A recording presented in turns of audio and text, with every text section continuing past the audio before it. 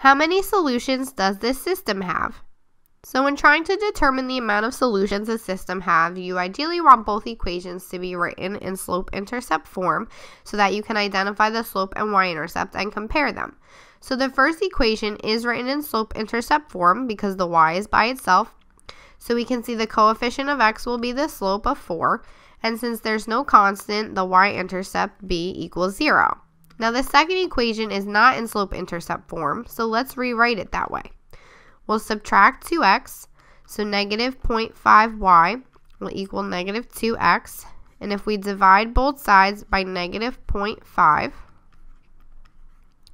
we'll get that y equals 4x. Now that the y is by itself, we can see the coefficient of x is 4, and there's no constant, so the y-intercept is 0. Now comparing the two, we can see that the slope of 4 and the y-intercept of 0 is the same for both equations, which means both equations are going to graph the same line.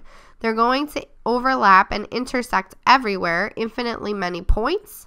So the solution has C, infinitely many solutions.